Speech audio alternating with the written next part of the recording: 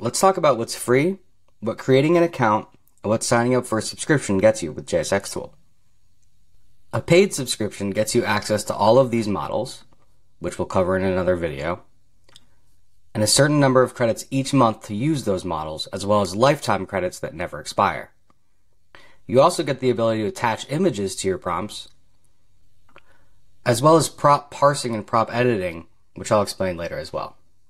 To sign up for an account, just go to jsxtool.com, all I got in mind now, and go to sign in. I'll do a demo account.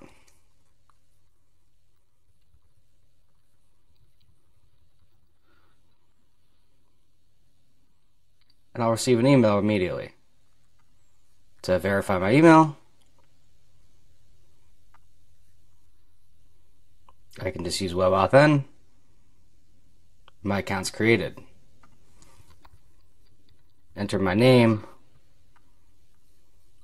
and I have a free account. If I'm logged in on the main site, I'm immediately logged in the extension. Out of the box, I'll be able to use Flash. This is free, but you do get rate limited over the course of the day.